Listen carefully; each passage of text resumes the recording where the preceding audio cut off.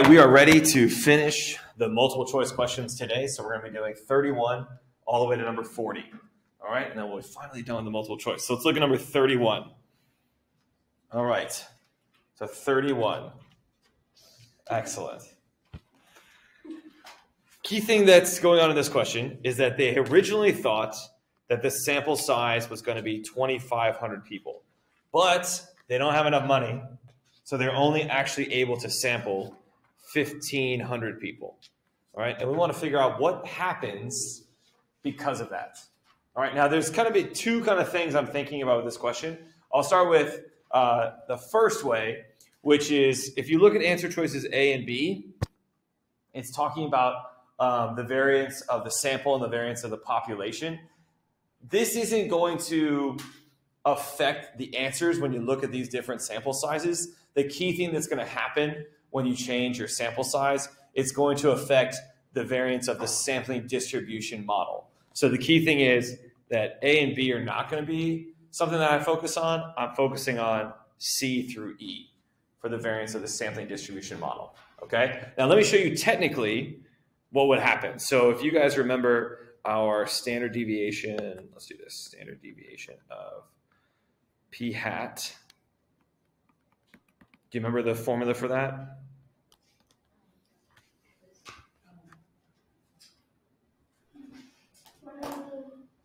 It was P minus Q. Close. P hat times Q hat over N. And to get to Q hat, to get Q hat, you do 1 minus P hat. Okay? So the way that I do this kind of problem is you can either make up numbers for P, right? For P hat, you can make up proportions if you want and use your calculator to see what happens. Or just ask yourself, you're trying to talk about the variance. Do you remember the relationship between variance and standard deviation? Say it again?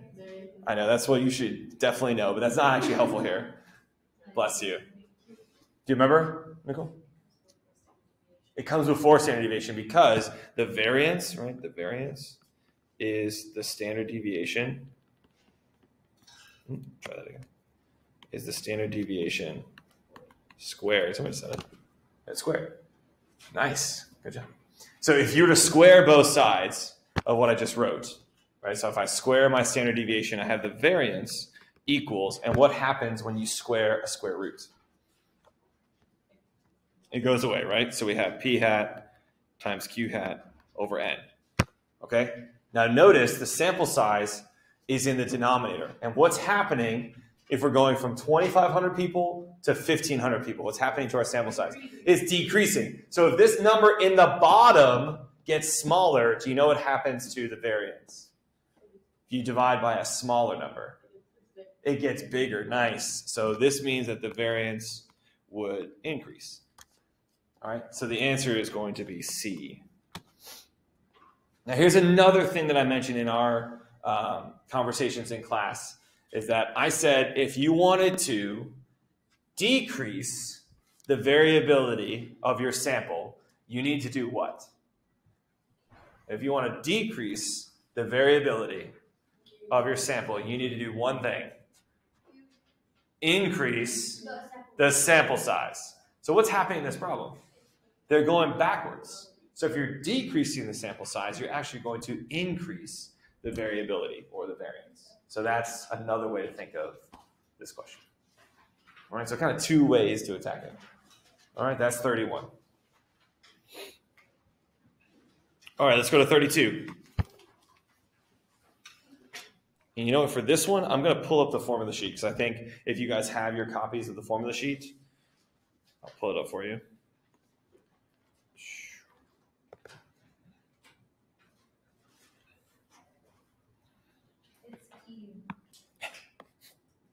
It's not what I was asking, but fair enough.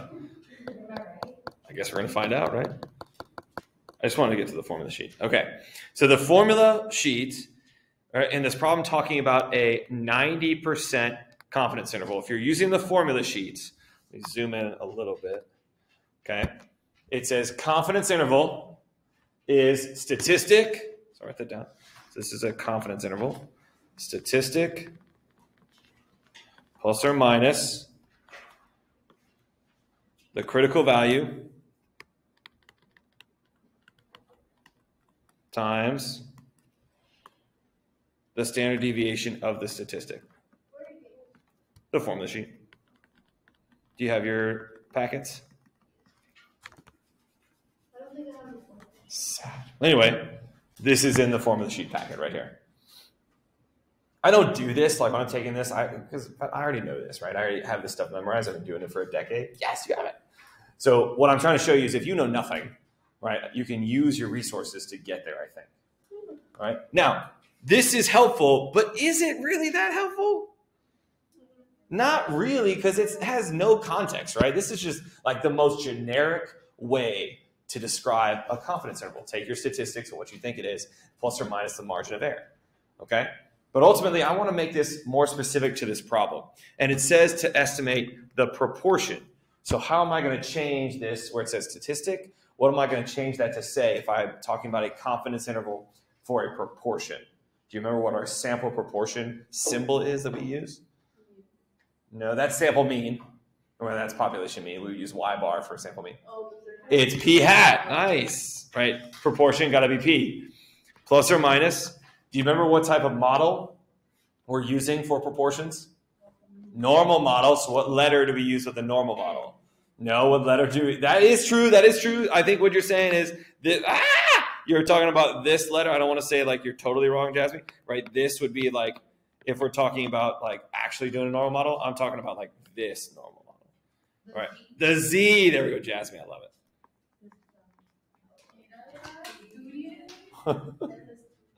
All right. And then I'm going to write down the standard error of P hat. Can I show you guys another part of the formula sheet? So Fatima, you got your formula sheet out? Yes? Do you see the standard deviation of the statistic for a sample proportion? Right, it's right here. Just know that I don't use 1 minus P. What do I use for 1 minus P? Q. I use Q. All right, Jasmine. All right. Nice.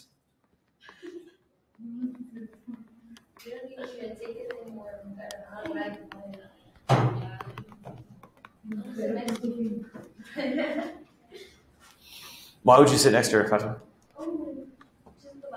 Just the vibes. Got it. Okay.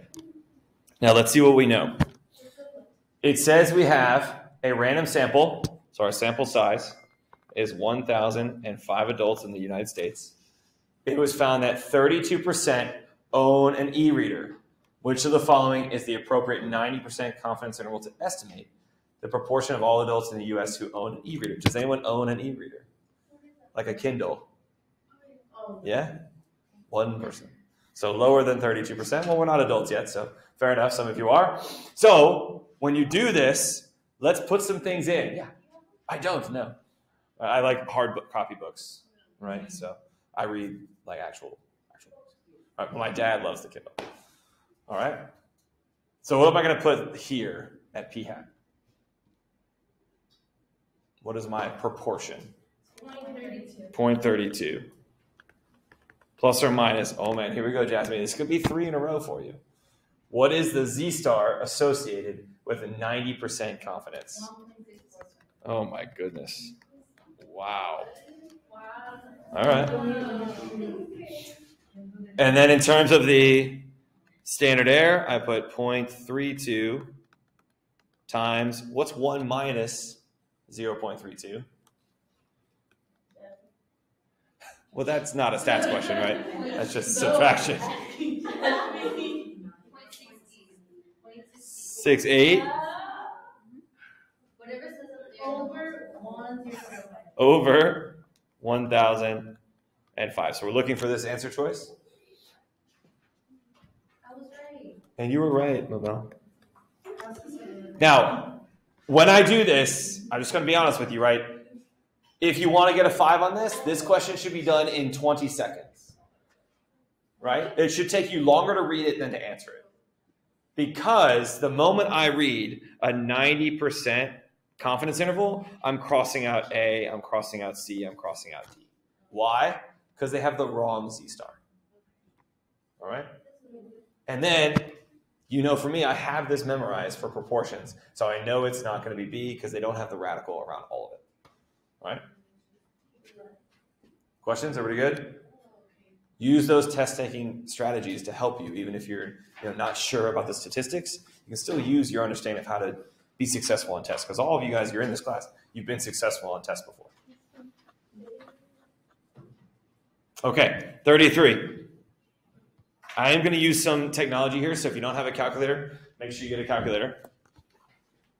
It says, which of the following is a 95% confidence interval for the slope of the population regression line? So guys, I'm going to literally do the same thing I just did. So I'm going to copy down that same thing from the formula sheet, right? So confidence interval is equal to statistic plus or minus, they said critical value. Again, am I doing this for real like on the AP exam? No, this is wasting your time. I'm trying to teach you if you're having trouble with this. Times the standard deviation of the statistic. Okay. Who knows what our statistic is going to be for this one? Because this one is not proportions. It says a 95% confidence interval for the slope. For the slope. Do you guys remember what I used? This is like the most recent unit. Do you know what symbol we used for the sample slope? No. Not the circle one. That's sigma. That's standard deviation. No, not you. Not you. The thingy. No.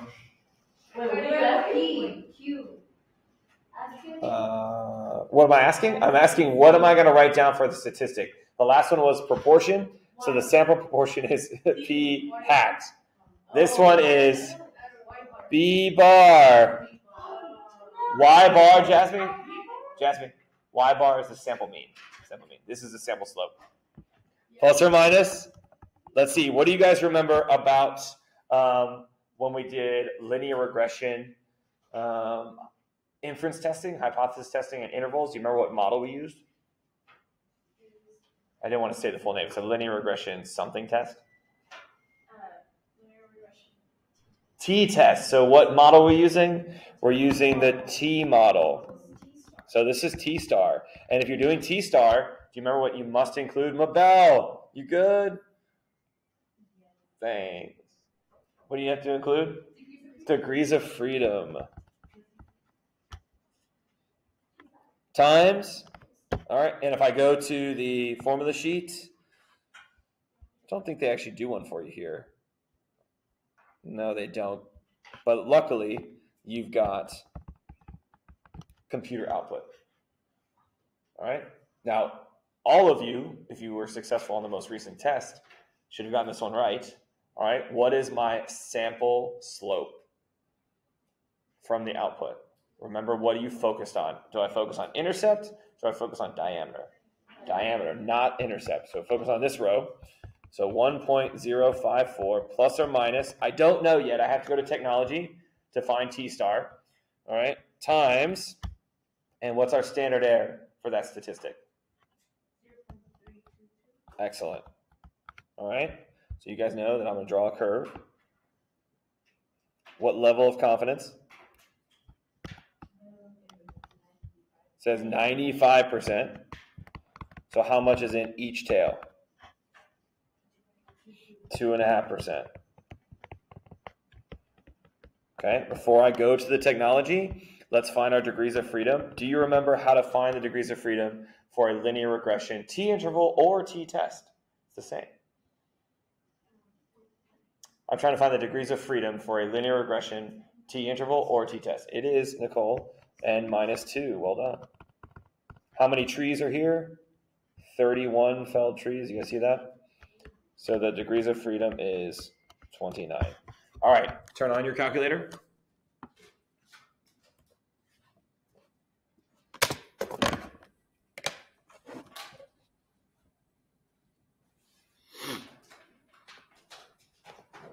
All right.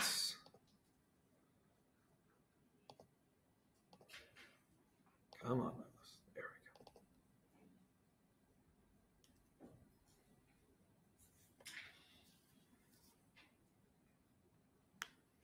Now, if I'm trying to find T-star, all right, remember there's kind of two different ways the computer can help you, or the calculator can help you. It can help you find the area under the curve if you know your critical value, or if you know your z-score or t-score, t-value, or it can go backwards. If you tell it how much, just ignore what's on the screen. If you tell it how much is under the curve, how much area, it can tell you the critical value. We want to do the second one. So in essence, you're telling the computer that we need to go backwards.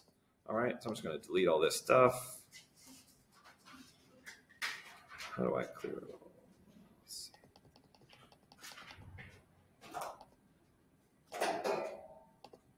There we go. Okay, so I'm going to go to second. So click second. And then VARS, second VARS, which is distributions. Second VARS, which is distributions. So click that. Okay, we said what model are we using? The T model. And we don't know the T critical value. We don't know the T value. We know the area under the curve. So we have to go backwards. So the one you're looking for is inverse T. I'll repeat that. Inverse T, which is number 4. So click number 4. Now, some of you might get this. If you don't get this, the first thing you're going to type in is you're going to type in the 0.025, okay? And then you're going to type in the degrees of freedom, which we said was 29.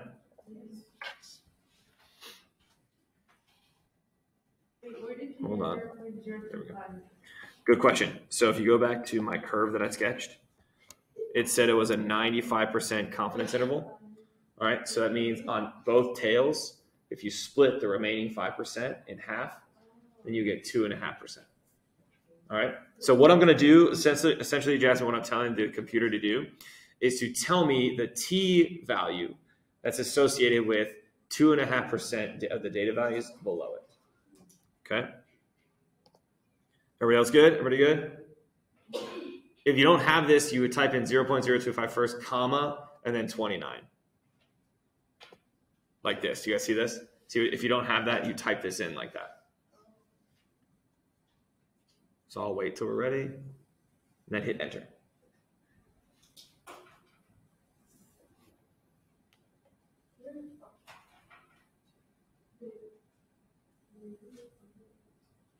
Is there a reason you're writing my name, Abel? Sorry? Is there a reason you're writing my name? Oh, no. Okay. All right, so what is our T star? 2 point, and it does say negative, Nicole. I don't really care about that, right? Because before this, it's going to say plus or minus. So I just need to put the positive version, 2.045.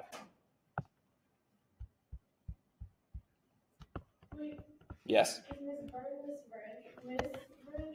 No, she's Mrs. Byrne. Are you okay with that? How do you feel about that? Yeah, I didn't marry her for her name. Who cares? Would you ever? Huh? Maybe someday I'll surprise her and change my name to Mr. Byrne. That'd just be weird though, because then we already named some kids Vrandrick.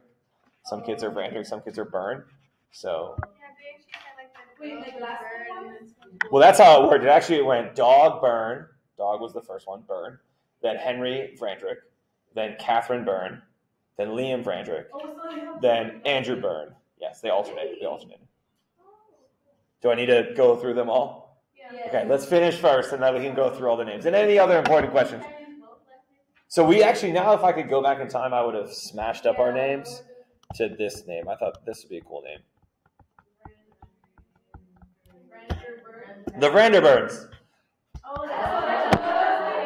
Yeah. Absolutely, you can do whatever you want, Yashika. When you turn 18, are you 18? When you turn 18, you can go get your name changed. Yashika.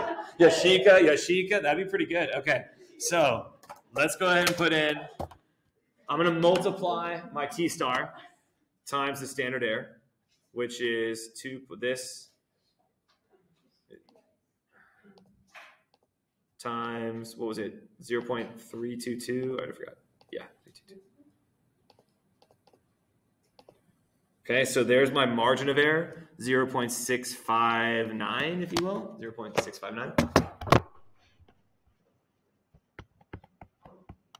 And then to get the interval, I'm going to take my statistic, which is that sample slope, add the margin of error, and subtract the margin of error. So do both, and you'll get your answer.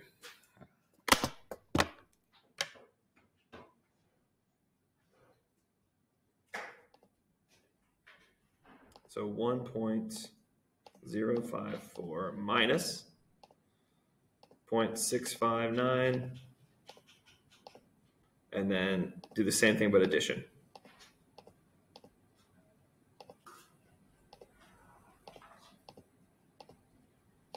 So the interval is approximately 0.395 to 1.713.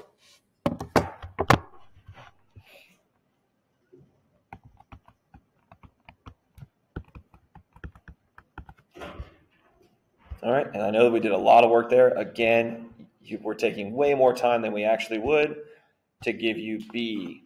Notice, is my answer exactly the same as the answer? No, you're doing the one that's the closest. Yes.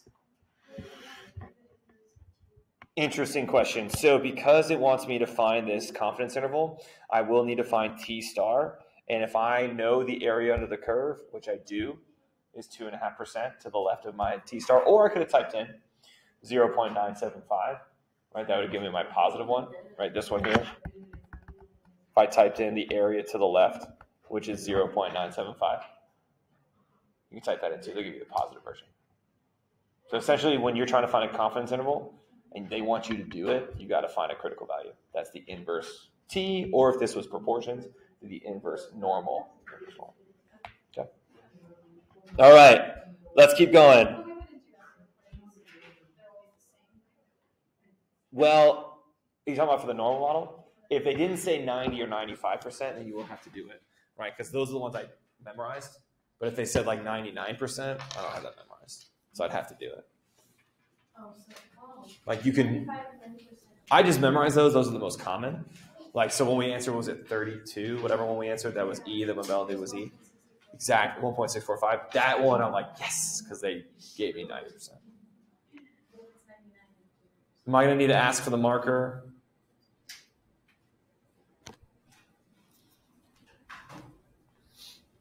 I'm going to take the marker. I know. It's sad. I know. I'm the worst. Do you not like this? It's amazing. My artwork? It's so beautiful. All right. Let's go to 34. All right. Now in 34, we've got 80 people.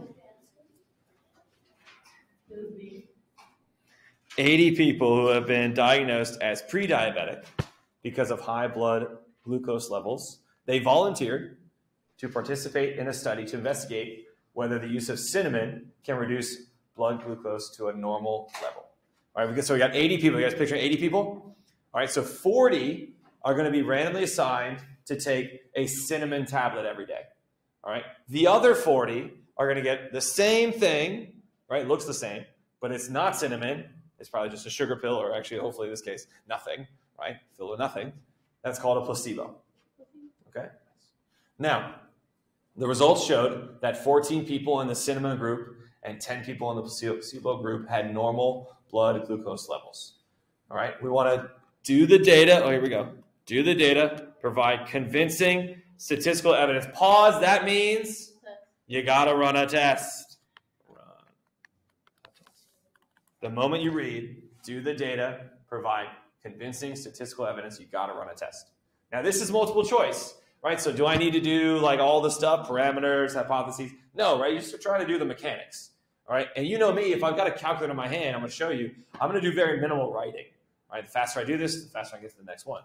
But to help us understand, the first thing I'm going to do is figure out which test we're going to run.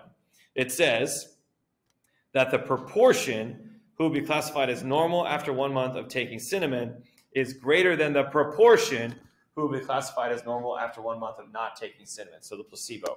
Key things there, proportions. So we got options here. It can be a 1 proportion z-test or a 2 proportion z-test.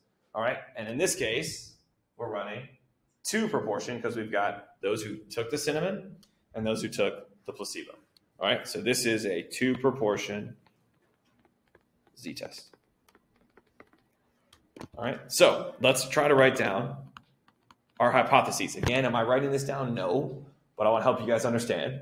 All right, so what are we assuming about the proportion of those that took the cinnamon and those that took the not cinnamon, the placebo, and their blood glucose levels? Well, we want to say first that the number of them, I guess I should say the proportion, or the number out of 40, should be the same, that we're able to get them, Jasmine, as you said, to a normal level. So I'm going to say P for cinnamon, right? You guys go with that? P for cinnamon is equal to P for placebo. Is it okay with that? Sure. If you want to say PP, that's fine. All right? I would tell my children, please don't. You could write that too. This would also work. Totally fine. Let's do the alternative. Okay? Now, in the problem, it says, would the proportion of those that took the cinnamon be greater than? Would be greater than. So I'm writing greater than for the cinnamon. Now, let me write down some of the stuff they gave us. This is for the cinnamon. Oh, man, I don't know how to spell cinnamon. I don't think that's right. It's right. Oh, my God. Do you ever have those moments? I know, right? Where you're writing it and you're like, man, I don't think I've ever written down this word. Okay, so sample size is 40 for both. Everybody go with that? Yeah. How many, this letter X, is the number of successes. So how many that took cinnamon were able to get their blood glucose levels back to normal out of 40? 14, nice. How many that took the placebo? 10. Excellent. I think that's all we need. Does it say an alpha level? I mean, it says in the answer choices, but it doesn't tell us which one to do. So we're ready to go to the technology. Do you want me to do the other one for you, Nicole? So P of C minus P subscript P would be greater than. Can you wait? I'm going to be done soon, right? Soonish. And if not, you can go at 12:20 when it's lunchtime. Great. Okay, so take your calculator out if you haven't already. Hit on. Make sure it's on. All right, I'm going to go to stat, kind of like middle top where it says stat. So hit stat, like hit it, stat. Like middle top or middle, stat, where it says STAT. Stat. Next to the arrows. If you look up at the screen, it's red on my screen. There you go. So hit stat. Go over to tests. So over to tests. And which test did we say we're running? Excellent. And which, if you look up here, that's number 6. So hit number 6 or scroll down to 6 and hit enter. Two proportion z-test. All right. You can tell I already kind of done some of this. That's X subscript 1. That's my cinnamon group. That was 14 out of 40. And then my placebo is 10 out of 40. If you haven't already, make sure that when you scroll here, I think yours will probably say this one, and not equal to, but make sure you scroll over and hit enter on the greater than. And then down to calculate, yes. Probably, you might have to scroll up if it's like too far down, scroll up a little bit. All right, so you can see that our z-score is 0.976. And the key thing that I care about in this question, because it wants me to make a conclusion, is the p-value. And what is the p-value? Excellent. 0.165. This one here, where it says p, 0.165. So my p-value, 0.165. Now, guys, what alpha do we normally use? Excellent. And you notice in the answer choices, they use 0.01 or 0.1. No matter which one you use, whether alpha is 0.01 or 0.05 or 0.1, what is our p-value in relation to all three of those alphas? It's greater. So what do we do if our p-value is above our alpha? We fail to reject the null hypothesis. So is there convincing statistical evidence that those who are taking cinnamon are going to be able to lower their blood glucose levels to a normal level at a higher rate? The answer is no. So there is not convincing statistical evidence at any reasonable significance level. E. They're trying to get you to mess up by picking A. No conclusion can be made. Well, why were they volunteers, guys? Why did we want these people to volunteer? Because they have it. Because they're diagnosed as pre-diabetic. Do I want someone who's not pre-diagnosed? No. Diagnosed as pre-diabetic? No, right? It's the same thing like if you're going to like a clinical drug trial, right? Like my father who has Parkinson's, when he did his, do they want him because he's 6'2"?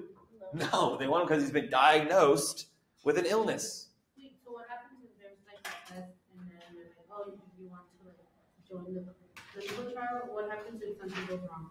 What do you mean goes wrong? They're like, let's say they die. You don't respond. They die. Whoa. Well, hopefully that's the going wrong part, is that you either had placebo. Let's say that they were having like heart problems and then like. I'm sure if it's affecting like the fact that you might not live, they would stop. They would take you off of it. Do you get paid for that? Some of them you can, sure. But also you're just risking the chance like of being safe or like helped. Yeah, see, my father, he was hoping that he was getting the real thing and then hoping it would help him. Right? That's kind of, huh? They stopped the control trial. They ran out of funding. Sad. It's okay. No worries. 35. Ready? All right. So this is talking about running a test to find the relationship between two quantitative variables. So this is a linear regression t-test. Now, this problem is not asking you to run it, right? It's asking you, essentially, do you remember any of the assumptions / conditions that we went over? And if you don't, it's okay, right? This is one of those questions where if you're getting this, you're getting a 4 or a 5. All right? This is a tough question. All right? Now, one of the conditions, all right, that we're looking at, all right, is that the variance between your residuals has to be equal, right? So look at the residuals plot. Do you see it kind of looks like a fan pattern? Let me show you where it's like starts here and then gets like, it increases in variance as you go. Yeah, do you see that? See how it's kind of doing that? So here it's really close and then it goes like that, right? So this would be that instance where it's failing to meet that condition. All right, so the idea here is that you're supposed to have equal variance throughout your residuals. All right, that's not happening. You're good. So when you look at this for question or answer choice E, where it says the variance of the response variable is constant for all values of the explanatory variable, that is what we're failing to see in the residuals plot. So if you see a fan pattern when you're trying to run this test, that's an issue. Let's back it up. Let's back it up before you'd ever heard, nice catch, before you'd ever heard these 4 words together, all right, or 3 words with a letter. Before you'd ever heard linear regression t-test, we talked about linear regression. What are you hoping to see in the residuals plot? A cloud. Is this a cloud? No, it's showing a pattern. So if you back this up to the first semester, this would tell you that, is it appropriate to use your linear model? No, it's not appropriate to use your linear model. So just be careful. They might ask you a question with residuals in that regard. Okay? So remember, when you run your linear regression, you're hoping to see no pattern / a cloud in the residuals plot. 36. All right. Let's see, I think we can get this. So we have a test.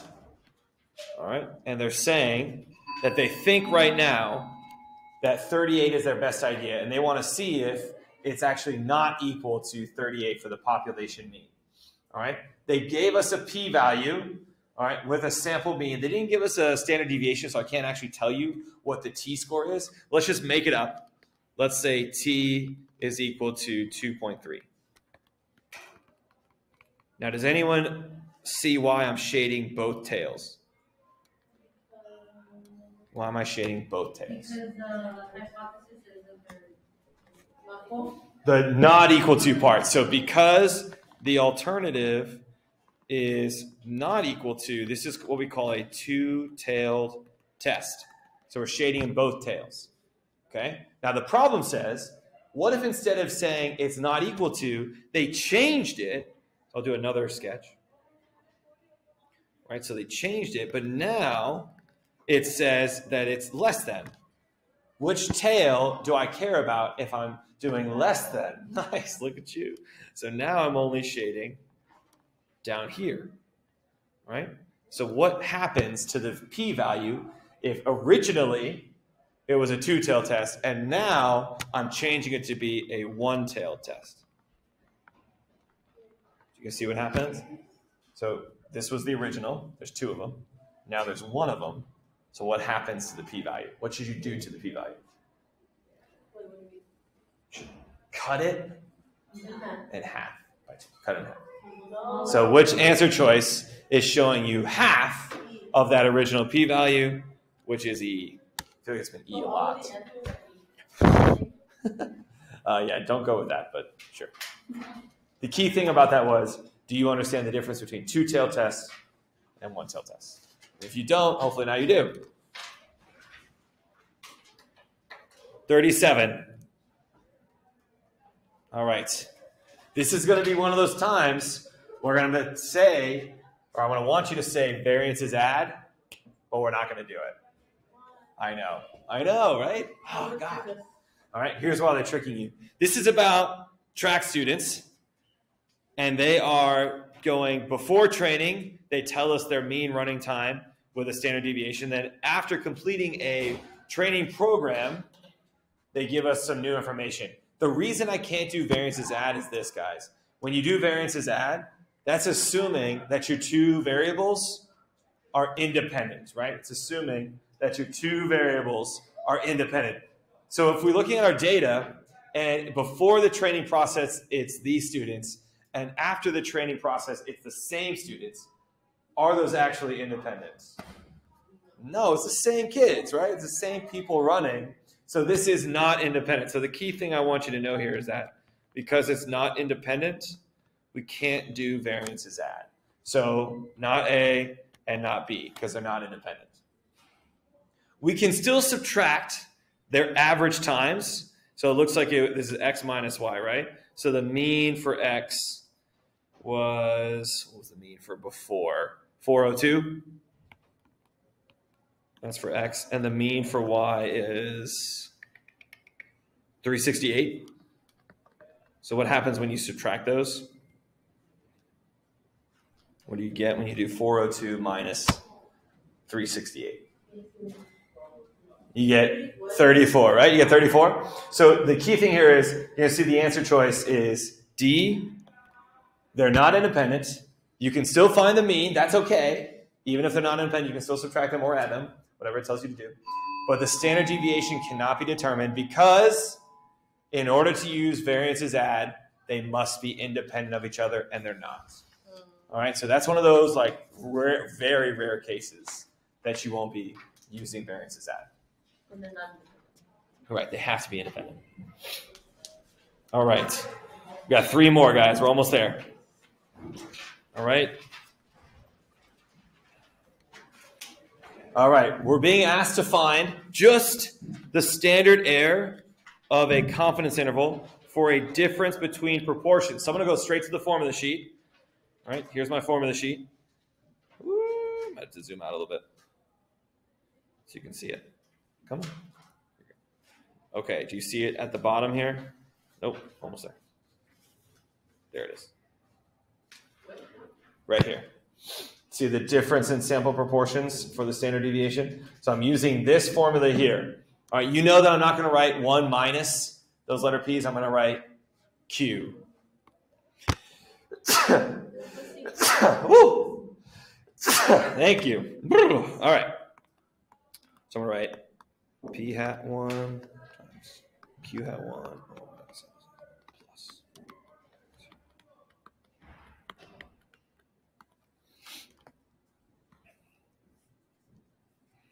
All right, so let's do the first sample. And it looks like the first sample are those people who are not scientists. So how many were sampled who are not scientists? 2002. Nice. Okay. How many were sampled that were scientists? 3,728. Okay. That doesn't really help us answer it, right? I mean, I know it's not B because that's a subtraction. All right, we know it's not E. Doesn't have the radical over all of them. Okay. Now, it says of those who were not scientists, 37% responded yes. So that's my P hat. And then it says for the scientists, 88% responded yes. So using my understanding of subtracting that from 1, I get, what is that, 0.63 and 0.12. So you should find the answer. It's not E. Looks like it's A. I guess we could have gotten it because I never have told you guys to do it separately. Look at that. We didn't have to do any of that work. Amazing. So it's not E every time. I know, sad. All right, 2 more. All right. Now, when we actually did this question in the review from our chi-square test, our last unit test, and do you guys remember how to find the chi-squared component? All right, you do that summation symbol, right? It's me, my ridiculous noise. Observed. Excellent. Over expected. Now, this is one of those. I'm going to go to the formula sheet. All right, you're going to be very happy. Wait, maybe not. There it was. You see it right at the end? Right here at the end. Right there. Do you see it? So they give you that one, right? But in my head, right, I'm saying,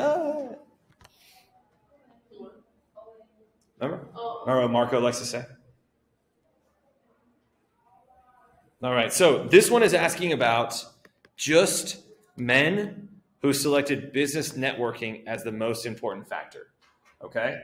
So for this one, how many actually did we see that are men that said business networking is their main factor for using social media? 45. Do you remember how to find the expected value?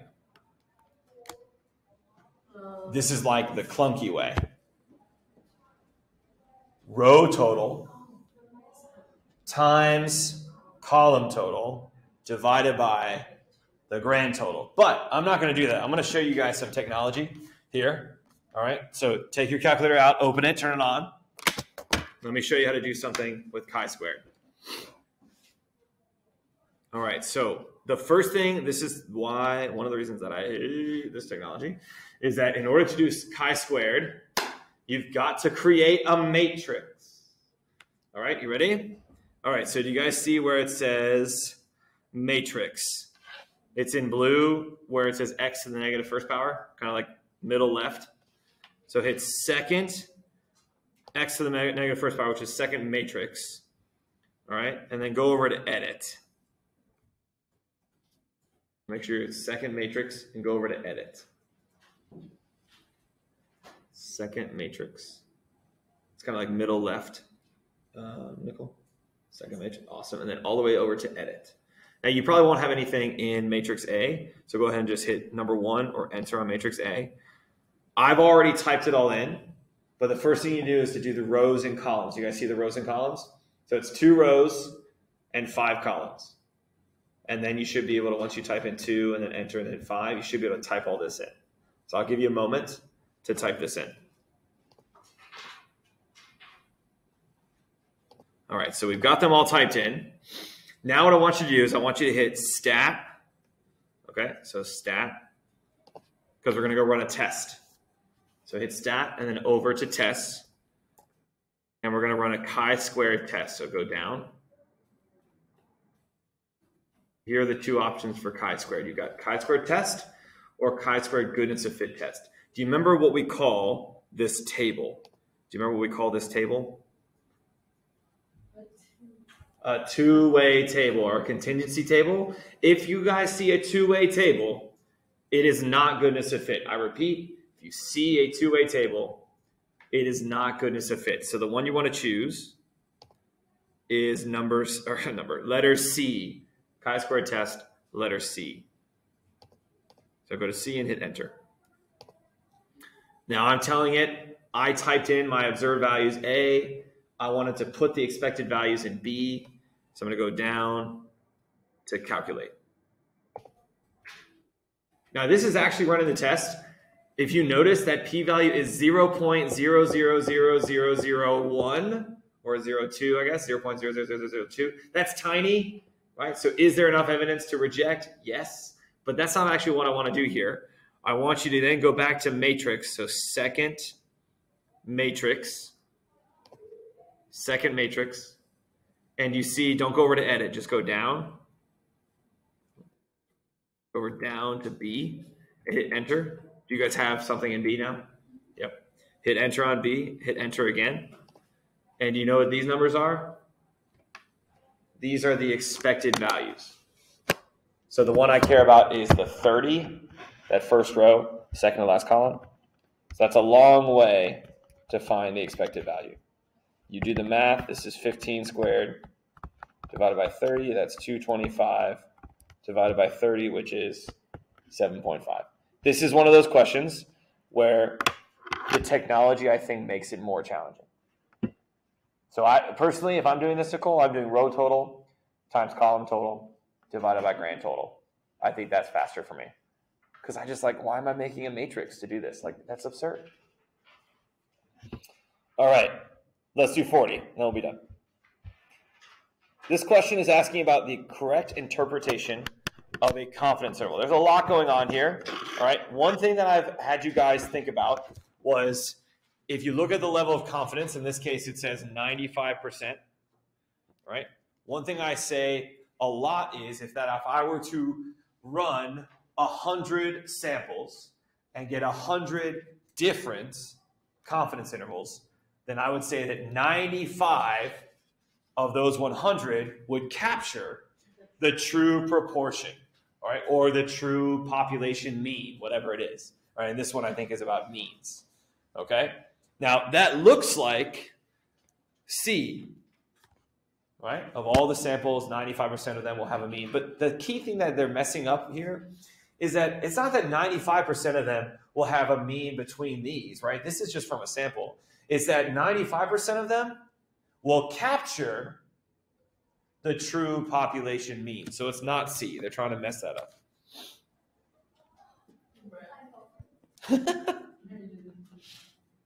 The ones that I thought sounded the most accurate were D and E. I am 95% confident that the mean number of hours worked per week in the sample is between. So really they're trying to steer you to D and E. Okay.